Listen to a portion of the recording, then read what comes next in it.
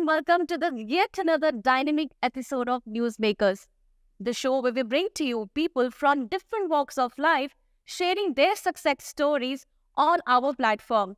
Because at Newsmakers, we aspire to inspire you. My dear friends, I'm your host Simran for this entire series, and today I bring to you a very dynamic personality. He is very famously known as AB Kids Life Coach, and he's also the founder of Happiness Parent Hub, a very different and a unique name, and he's making all the parents happy. Let us just welcome him on our episode and get to know how can we all be happy. Please allow me to welcome Mr. Amit Batra on the sets of Newsmakers. A very warm welcome to you, sir. Thank you so much. Such a privilege to have a person like you. We would like to know that you've been doing so much. You were a retired army person, you're an entrepreneur, and now that you're a kids life coach, which is very unique. We would like to know your journey from how you started and how you reached here. So, started my life, joined in fact National Defense Academy at the age of 18 years. I was very fortunate to get through. I was studying in a government college in Delhi, government school in Delhi. From there, reaching NDA, that was obviously dream come true. Absolutely. And then certain things didn't go well in my life as expected. And it started with my own life journey. And I became very negative and cynical in my own life. And in fact, I was a pessimist to the core. I could pick a fight with people at the drop of a hat. And everything was topsy-turvy in my life. It was such a bad phase that I was going through. And I had no idea what to do. I was losing all my friends because as I told you, I could pick a fight with people at the drop of a hat. So a stage reached in my life and I had no one to talk to. And if you or anyone can relate to it, I'm sure you will know that is, you're like, life becomes hell for you. And that is when I thought that I need to do something differently. I cannot continue in my life as, everyone else is doing. And that's where I took a path which was very different from everyone else. So I started introspecting as to what is it that I was doing wrong in my life. So I used to think, the people are wrong. And that's why I could see fault in them. I could blame them for whatever was happening. And that's how the fights used to start. But when I reflected, how is it that everyone is wrong and I am right all the time? There is something amiss about that. And I had that introspection. Obviously, it was a long journey. And I started realizing that it's my thought process, which I need to correct. I am looking at negative aspects of almost everything, every person. I'm finding where they, what they are doing wrong. That is a wrong thought process which I had, which I corrected. And I spent only 17 years of my life correcting my mindset to be a highly positive and optimistic person that I am today from a very negative person that I was once upon a time. Today, in fact, I am so optimistic when everyone else is around me is losing hope. I am the one who will say, no, hold on. We can find a way. Wow. This is my journey, what brought me to this, and this is exactly how it is. Wow. So it's so good to hear. Like nobody ever tells about their past like this, that they've been into such a negative notion. And coming up to becoming a life coach, of course, you need to really work upon yourself. And this is what Mr. Batra did. And what a journey that you've had till now. And I'm sure there's going to be much more that you're already doing and you will do for sure. Now that you are a kids life coach, very famously known as this, why did you choose to be, in this category of just healing kids and of course parents? Why not some other coaching? Okay, so what I realized in my life is that whatever that was going on in my mind, they were nothing but due to my childhood experiences. In fact, what my realization was, whosoever you are today, right? You, anyone else, me, it is because of the childhood experiences, memories that you accumulate. Many of us are not able to connect the dots, but that's a reality. And that is what dawned upon me as well when I was going through this phase of my life. So actually what happened, I went to my childhood, I revisited my childhood multiple times. And what I visualized That's like your childhood is like your foundation, right? You are erecting a building and there is a foundation which is under the ground. So I actually visualized myself going deep down, and what I saw there was a lot of pus which had got accumulated, and that is what was causing me so much of pain. So anyone who is today going through some painful experiences, like, or you are going through difficult phase mentally, you are not stable. Those challenges you have here, the mental challenges you have, it's that pus which is there, which is creating problem for you today. So I actually filled buckets, with that pus, and I threw it out to remove all that. And then, so metaphorically, I actually replace all that with fresh material to create a new foundation for myself. So that is what I did. And when I was going through all this, as I realized, this is a childhood which is so critical for us. And if this foundation can be strong, each human being is so capable, there is nothing stopping us. But the key is there in the foundation, the childhood. And that is when I decided that I need to work with children. Guide the parent, I work with children and create a beautiful future for us, for our generations. Wow, I mean, you really put me to thinking that, everything starts from our childhood. And now even I'm just going and introspecting this. Yes, of course, reaching to any place in your life. It all comes from where you started. And of course, the family, the atmosphere, everything, of course, it matters. And you chose a beautiful thing that you are working with kids. And that's beautiful. I'm sure you must have had amazing experiences. I would like to know that when you deal with parents, like there are different parents coming to you with different problems, like some may have sibling problems, and there are also kids who are, also facing some kind of a problem in their schools, With this, how do you deal differently with all these parents? Like, do you have different techniques for everyone, or is just one way of teaching? Okay, so the first thing that we need to realize in this, mostly when we are looking at a problem, any problem, right? So even if you do not talk about a children problem, in general also if you talk about a problem, first thing that we need to analyze, is that the actual problem or is that just the symptom? So it's like you have fever, right? 3-4 days it's fever, you treat person for fever and the person heals. What if the fever persists for 15-20 days? The problem, that fever is not the actual problem, it's a symptom, right? So you need to diagnose what's the actual problem, and that's what you need to treat. Similarly, life also, first we need to understand the problem that we are talking about, is it the real problem or that's just a symptom? Most of us in our life, we are looking at the symptom, trying to address it, then we say, I'm not getting a solution, because we have not even understood the problem actually. The first thing is to understand the problem. What is it? What is the root cause of it, which is driving it?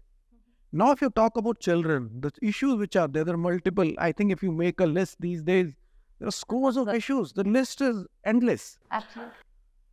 So, these issues, when you're talking about, what are these? Are these the real problem or they are just the symptom? The reality is these are just the symptoms. And so, so I give another example. So you look at a tree, right? So all these things that you talk about, these problems, child not interested in studies, gadget addiction, stubbornness, whatever the problem that you talk related to children. So if you have to compare with a part of a tree, which part would it be? So I asked this question the parent, which part would it be? So what do you think which part it is? Any guess that you would like to take? It's a root, I guess. So child's behavior, it is the fruit. Okay. Child not interested, it is the fruit. Performance, it is the fruit. Okay, so it's all fruits that matter. They're all fruits, right? So the fruits. Now you're talking child is acting stubborn. It's a fruit.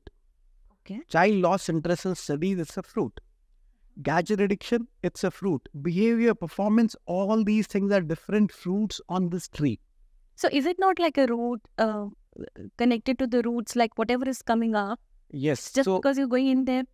Yes. So all these things what you're seeing, the problem per se or whatever it is, they are the fruits, right? So what is there? All these things when we are looking at, child is acting, my child is getting very aggressive, stubborn. So you are looking at that fruit, and then what you're trying to do, you're trying to address that. So what most parents are doing, or the society is doing, they go to that fruit, try to inject into the medicine, and hope that fruit will become healthy. How can it be?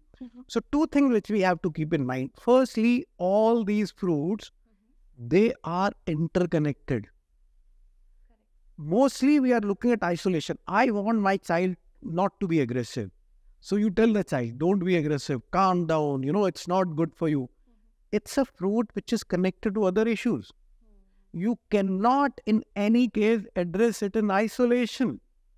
Child personality is complete, it is holistic. That's how you need to look at. Correct. And you will see, you talk of any problem. Do you think any problem, whatever be it is in isolation? No. It can. There are multiple. Yes. There are multiple things which are there. But whichever is dominating, whichever is, at that point of time is more painful for us, we try to focus on that. Rather than understanding the complete personality of the child and then try to address. That is one thing. So you cannot address these issues in isolation. It is not possible. However hard you may try, it is not going to work. Right? Temporarily, some people get the result and they're happy. Wow, I'm making progress. No, you are not. You might be suppressing the problem for the time being, but that problem will either it will resurface, or it will appear in some other form. That's how it happens. That is one aspect of it. The second aspect, these fruits, what you're talking about. So what you said, the roots, they are connected to the roots. So as long you keep your focus on fruit, it cannot. See, the fruits are not healthy. It has only one meaning. The roots are not healthy. What you need to work on the roots. Roots, when you make the roots healthy, which fruit is going to be healthy? All the fruit. You do not work in isolation. And that's how it works so beautifully. When you work on the roots, the fruits become so beautiful. It takes parents, schools, everyone with whom we work by surprise. How did that happen? We did not work on the child's confidence, communication skill, decision making, this. How is that happening? Why it is happening? Because you are working on the roots. Roots are becoming healthy. Fruits have no option. That's how the nature has been created.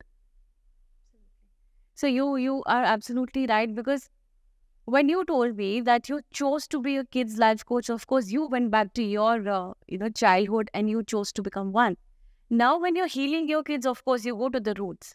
Now I would really be keen to know one testimony or some example where you've really worked on a child and he's doing really well. Please share some. So there are multiple such case studies if I have to talk about. So if I have to start off with 3.5-year-old girl. Okay. Parents, 3.5-year-old girl and 1.5-year-old girl, 2 children.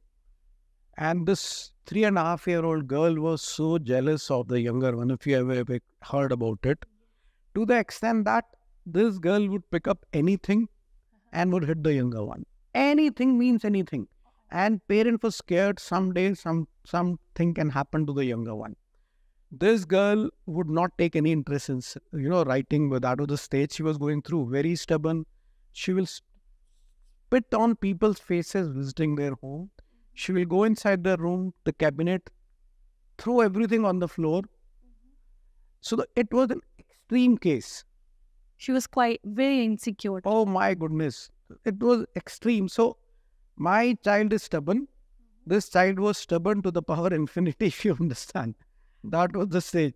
So we worked with this child. So we made the parent understand few basics, the roots, why it is happening, what you need to do. And the same child, it was 5 months.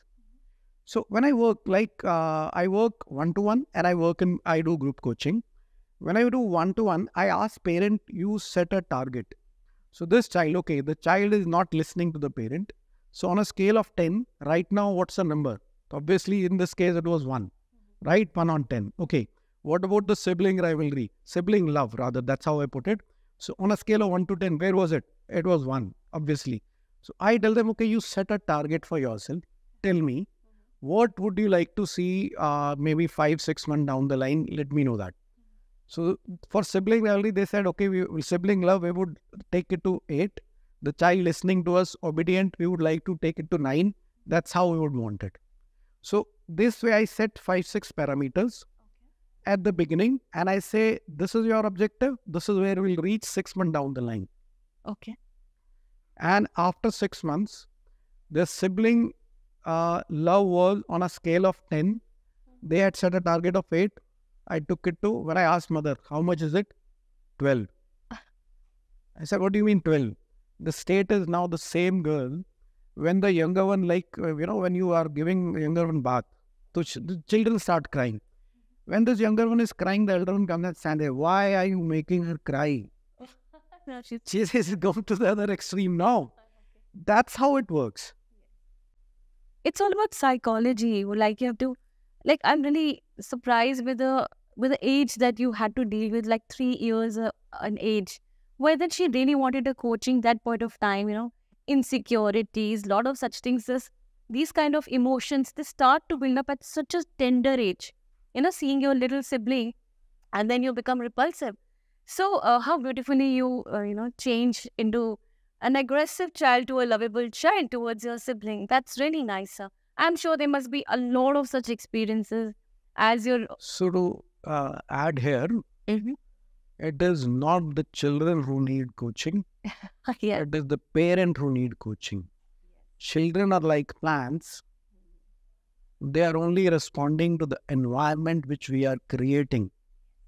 Their personality is taking shape. They are all about how you are responding, how you are, interacting with them. So all these things, this one thing, I did not even talk to the child once. Let me tell you another case study, and this is very recent. This child, 13-year-old, she had not stepped out of her room for almost 2 months, going through depression. She was not willing to go to school, sibling rivalry at its peak, no studies, only gadget addiction. 2 months she had not stepped out of the room. Sibling rivalry. Many things were there, right? This mother, she joined Happy Parents Hub. 4 weeks precisely, this girl now, she has put a photograph on Facebook where this girl is climbing a tree. Okay. Every morning she goes out cycling, and on her own she came to the mother. She said, tomorrow is my exam and I would like to go to school and appear for the exam. Parents. Parenting it's all about parenting, how you're raising the children. It's not children per se. It is the parents who are impacting the children. The plus and minus of whatever you see, they are reflection of how you're raising them, what kind of environment that you are creating. Very important. Very important. So, viewers, it has really put me into a thinking mode. See, everything starts from home. Even if your child is suffering for some XYZ reasons, you have to introspect, see yourself. There could be things which you are lacking in, and you have to work upon yourselves. Like Mr. Batra just told us that it is all parents, the environment of the house that you need to work upon, and work upon yourself, and your child will be healed. Now, we also see, like you just spoke about the 13-year one, I have been, dealing with these issues also because, we have kids and we've been raising them. So teenage issue is a lot of women that I come across. And most of my friends have been saying that, it becomes very difficult to raise a teenager because there are a lot of hormonal changes. And we are in such a digitalized time. They're mostly into gadgets. And after Corona, things have been really, really different. Kids have become so prone to digital world because this is the need of the hour. But now the distance between a parent, the conversations have become so less. I really want you to tell us that how to deal with this, because this is something which I have seen a lot of people. This is very, very important question for all of us. Please tell us. Teenage issues, that's what? Okay. So, teenage issues we are talking about, that you made a very relevant point.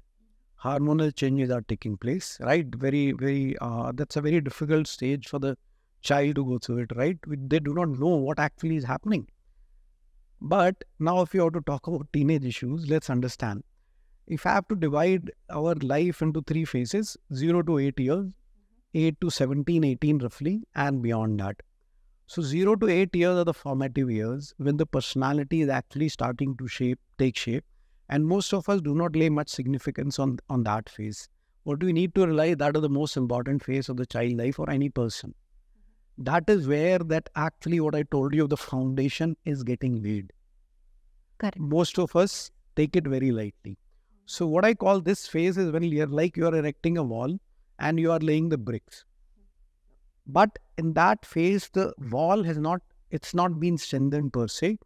8 to 17 or 20 years, it varies, the figure varies, is when the cementing work is happening. Okay. Right?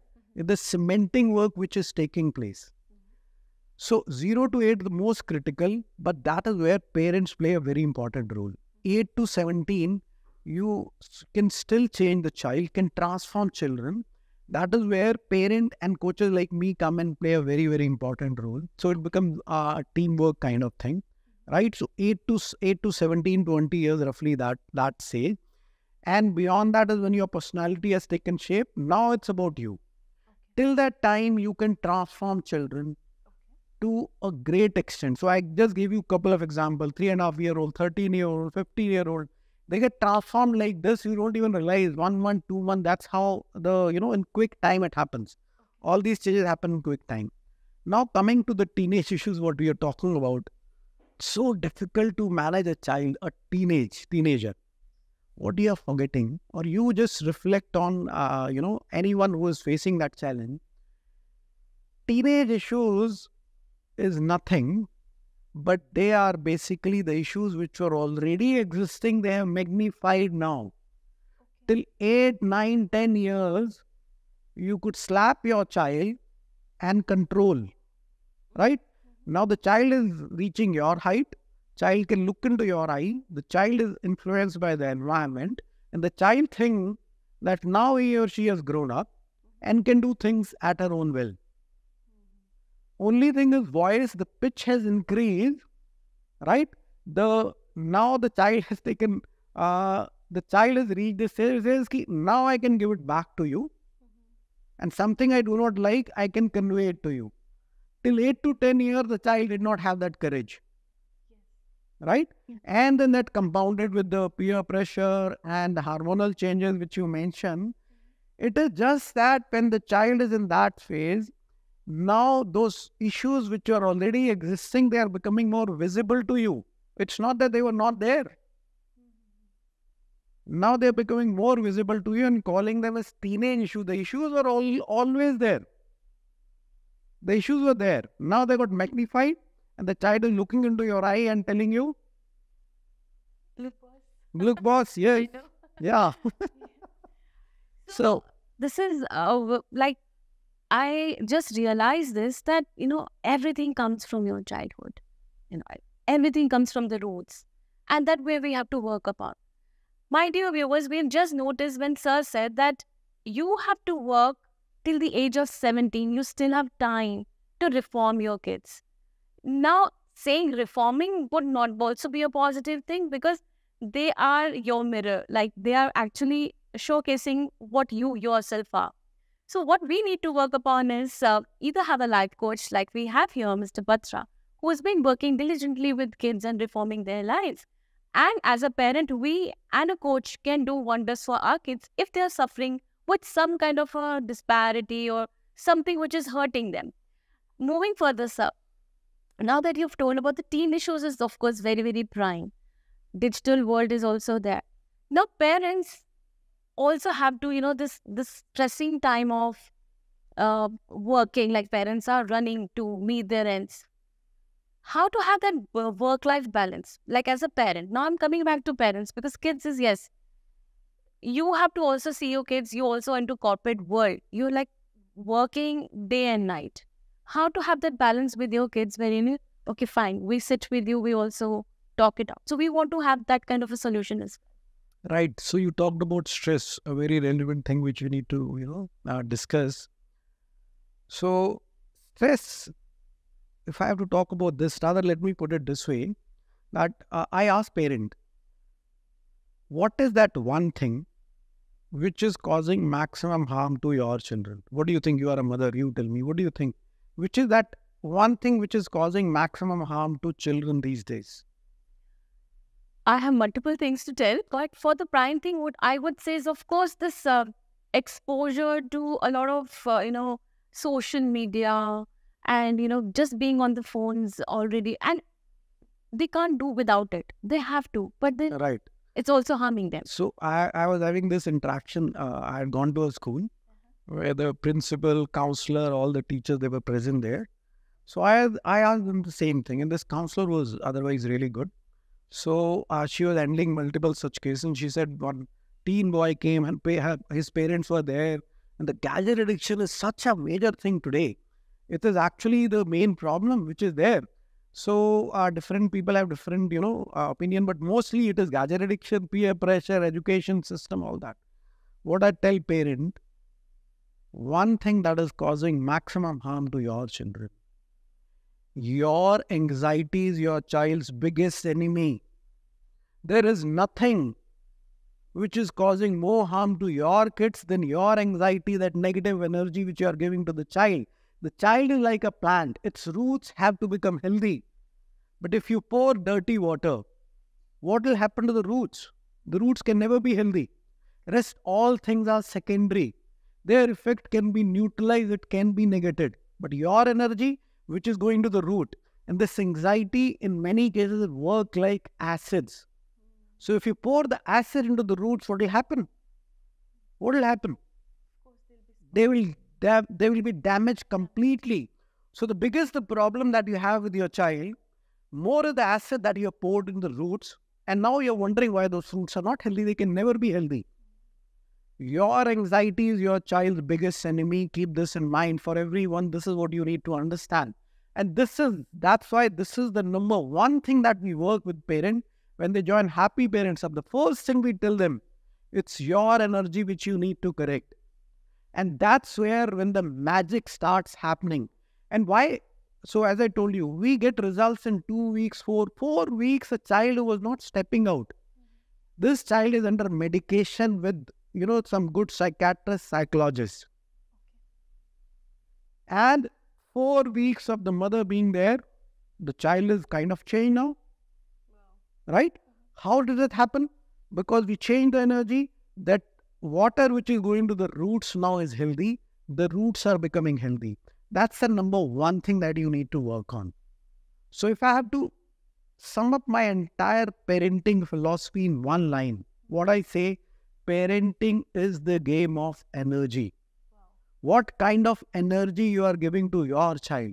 We are doing so many good things to our children. We are buying them good stuff. We are taking care. We give them confidence. We send them to the best of the school. Nothing counts. One thing that counts is your energy. What is the energy that you are giving? What is it that you are thinking about your children? It's your thoughts. It's your vibes which count much more than anything else, because that is what will eventually lead to the healthy or unhealthy roots, and hence the fruits.